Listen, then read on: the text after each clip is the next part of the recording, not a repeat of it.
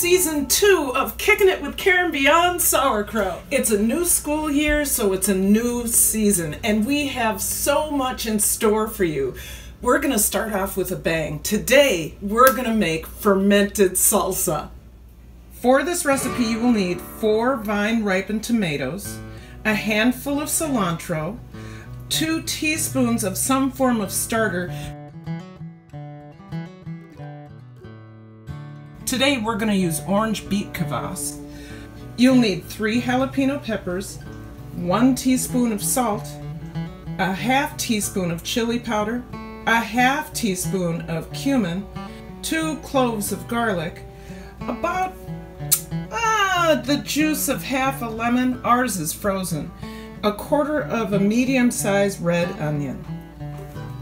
So first things first, we're going to work with the tomatoes. We're going to take them off the vine and we're going to give them a little chop.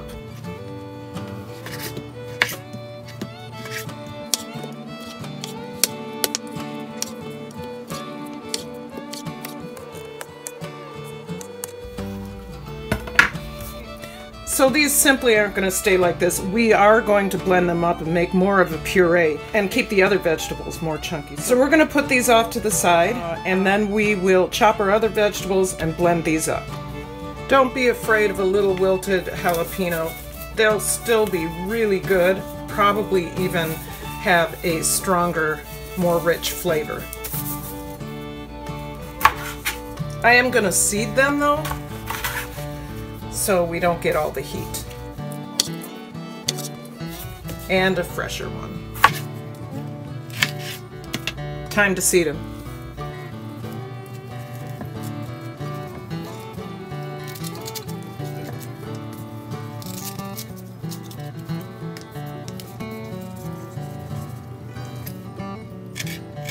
Kill 2 birds with 1 stone.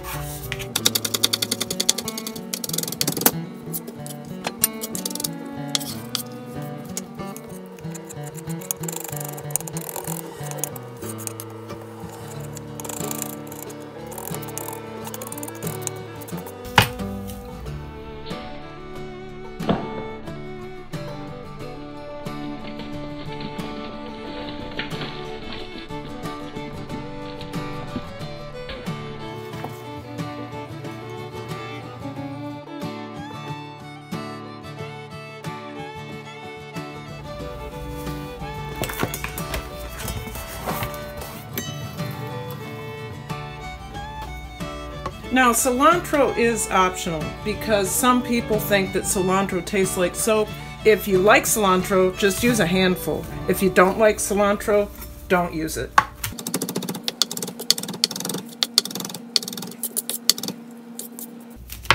Good enough.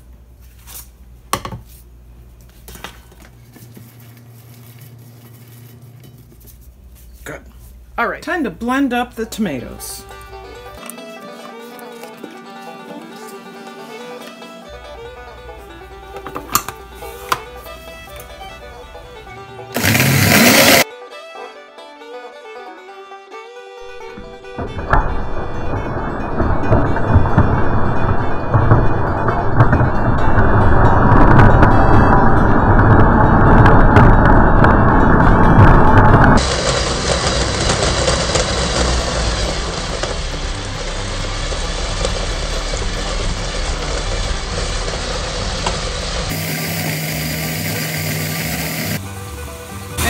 Good.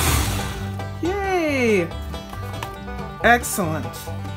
Just chunky enough. Perfect.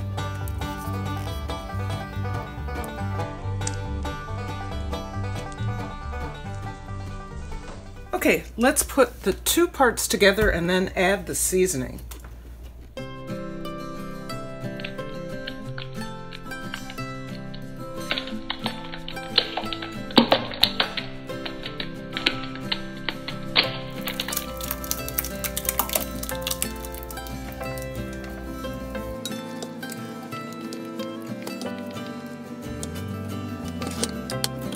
The cumin and the chili powder, and we're going to chop up 2 cloves of garlic, my favorite part. Ha ha!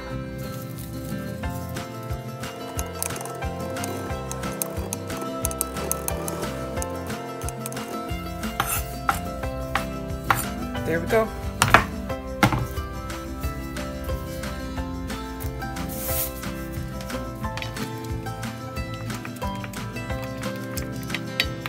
Okay, we're gonna add in our lime juice.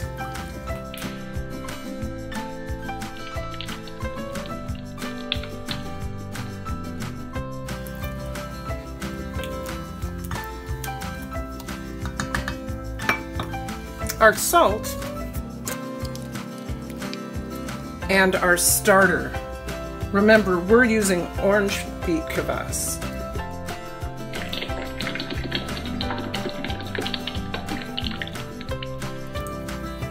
That'll get that fermenting and just deepen the flavor. Let's jar this up. Here we go.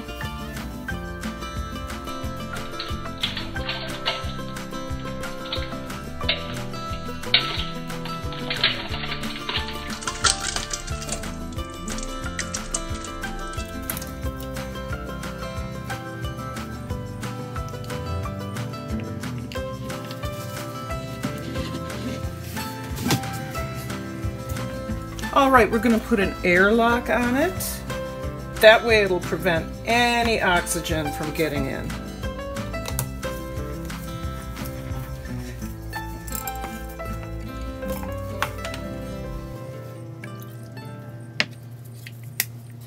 And there we have it. Well, here it is, fermented salsa.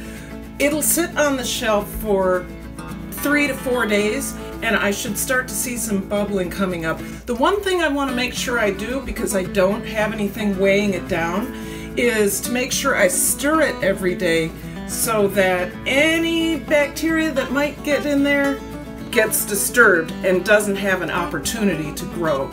So I did set aside some for me to taste, and you know, if it tastes good before it's fermented, in its fermented state, it's going to be delicious.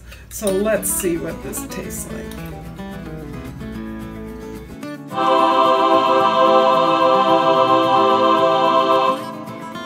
Ooh. It's got a really nice heat to it, not too hot. And the tomato flavor is slightly sweet. And the lime just elevates everything. This is really good. I really hope you guys get an opportunity to try this. And if you decide not to ferment it, don't. It's good on its own. But just know that the depth of flavor grows with everything that you ferment. Cheers.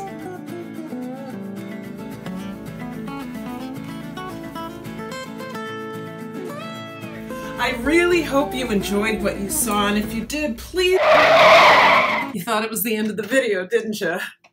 Hello! It's 4 days later, and we have fermented salsa.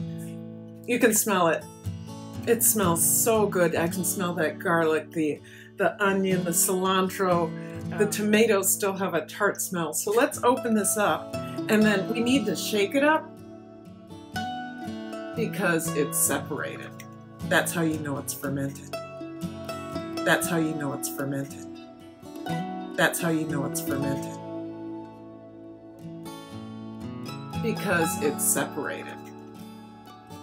Oh!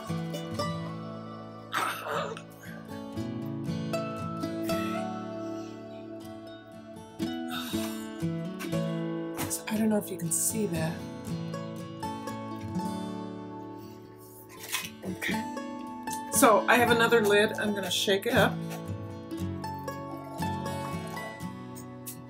Oh, I'm going to do that again and see if you can hear it.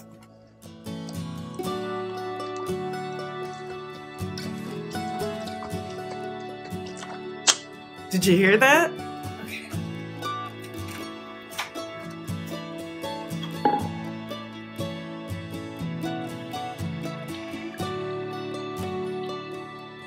Oh, it's a little thin, but I think it's still going to be good. So.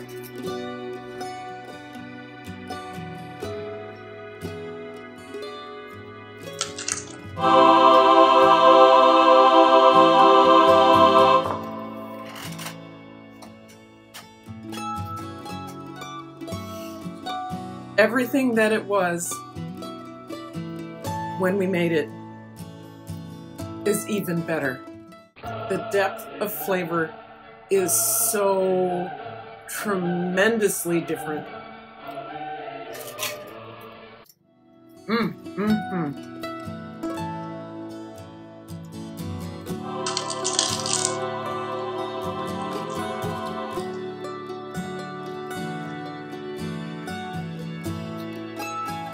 This is delicious. I might eat all of it.